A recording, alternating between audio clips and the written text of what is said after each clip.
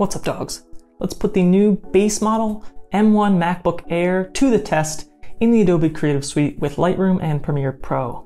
As a follow-up to one of my recent videos, we will run an astrophotography time-lapse. We'll process the photos in Lightroom, and we'll stitch together those photos in Premiere Pro. Knowing how something similar performed on my PC, this is going to be riding the struggle bus a little bit.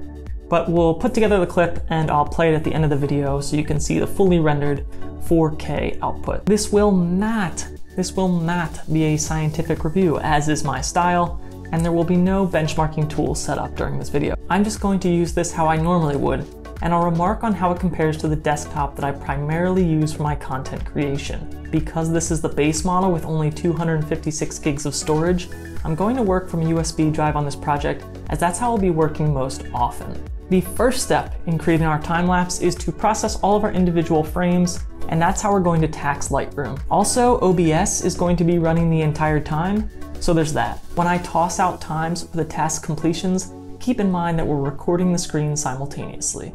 Let's create a new catalog and import the 634 raw photos taken on the Canon RP with the RF 14mm Samyang lens. You can see that they're in, but that Lightroom is still creating the previews. The total elapsed time for the entire input process is 1 minute and 57 seconds. Not great, but not horrific. It is several hundred raw files on the base model. All right, let's edit this bad boy. And I actually edited this first photo earlier, so I'll just speed through this part. We have plenty of time in the future to look at Lightroom editing if you're into that kind of thing, so let me know. Now we have the before and the after. Before, after. Very basic edit, and the sliders were snappy throughout. But here comes the first potential hurdle. Because we want our time-lapse to look consistent throughout the duration of the clip, we're going to copy the edits that we've made on this first photo to all the other 600 some photos in the catalog. My PC struggles to do this for longer time lapses. The fans come on, it tries to take off, and it fly away. I've got some Intel i7 that's 2 or 3 years old, 32 gigs of DDR4 RAM, and an RTX 2080 for comparison. Not crazy, but pretty capable. Start to finish, copying these settings across all files took 33 seconds. And it's definitely struggling to keep up with the image previews. But again, this is what I expected. Okay, third step, let's export all of these images full res with some normal sharpenings for screens.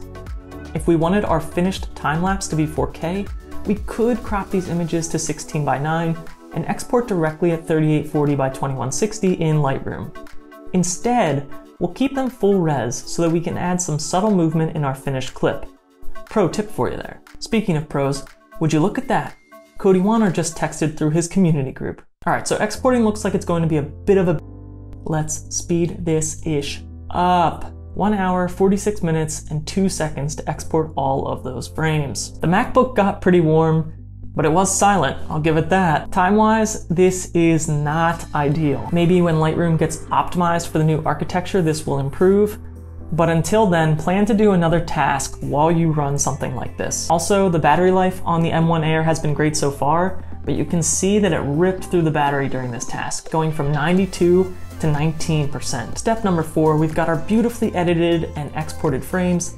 Let's kick off our Premiere project and stitch them together into our final video file. Forgive me as I work off only one screen here, but we'll drag our images over to import, and that import takes 25 seconds. When making a time-lapse, before we drag our media onto our timeline, we want to open the timeline tab in the preferences menu and adjust the still image default duration to be 1 frame.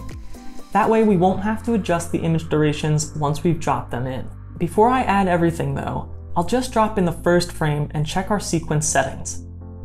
I'll change the project to 24 frames per second, but I'm going to leave the frame size as is for the moment, and we'll change that later. Now we can drop the rest of the frames in, and I'll select all of them and create a nested sequence so that we can then manipulate them together. You can see that before we render, scrubbing is absolutely atrocious. That's kind of expected given how big our timeline is. But let's fix that and scale our nested clip down to 50%. Back in sequence settings, we'll scale down to 3840 by 2160 to give us our 4K 16:9 timeline. And now you can see the difference in our native photo aspect ratio of 3:2 compared to the 16:9 timeline. We can adjust the nested clip to fill the frame.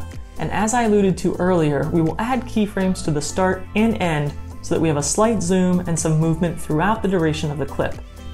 And we'll end at the top of the frame because these clouds start to roll in toward the end and they're an interesting focus point.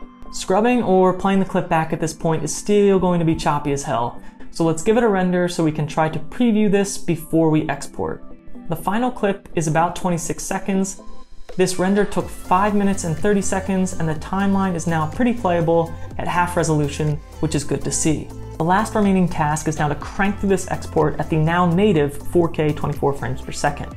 And it's able to churn through that in 6 minutes and 24 seconds. Now, I didn't get the M1 MacBook Air for creating heavier content like this, but despite the longer processing, it can get it done if you leave it to grind. I'll continue to use it for what I intended it to be for me, an incredibly mobile yet capable machine that can run my everyday apps and internet and could run Lightroom when needed on the go. I'll save the big catalog processing and the Premiere work for the beefy PC. I would bump up to the M1 Pro with 16 gigs of RAM if you need a Mac that can do more, but you'll obviously be spending more than $999.